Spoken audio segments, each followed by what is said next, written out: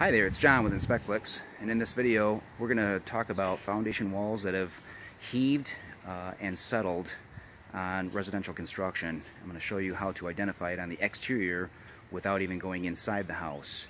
I'm at a home right now that was built in the 1920s. It's been updated in many areas. With the air conditioner is new, the roof is new, they even re-skim coated the stucco on this beautiful custom built home.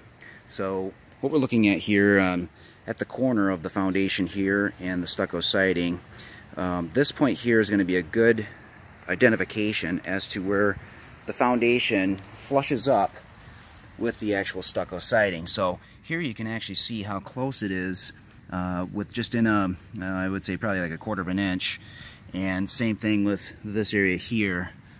So what I'm going to do is I'm going to show you with my my level here at the numbers. So right here we're looking at probably 1.5 inches, I would say, maybe 1.25 inches of difference.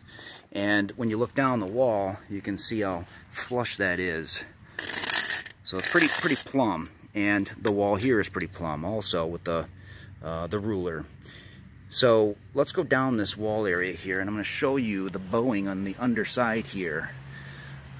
So as I take my level and my measuring device here and put it all the way in, you'll see that it's now at probably about 3.5 inches. As a matter of fact, the sill plate I noticed wasn't even touching underneath here of that foundation. I can get my hand underneath this area and I'm feeling the cool air in the basement right here. Right now I'm touching the sill plate that's supposed to be sitting on the foundation. So the back wall of this house has heaved in several inches. The same thing has happened over here on this side of the house. So let me show you another example. So on this end here, we're looking at about 2 inches. Okay. If we go to the end of the wall over here,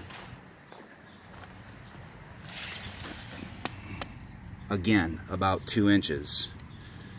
Now let's go to the center of the wall where there was bowing, and I would say at this location is probably the most.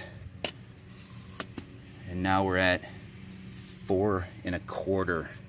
So this whole foundation wall has bowed in on the side of the house and also on the back of the house.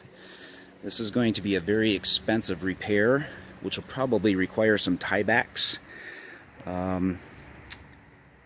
And that's what you will find with heaving on foundation walls.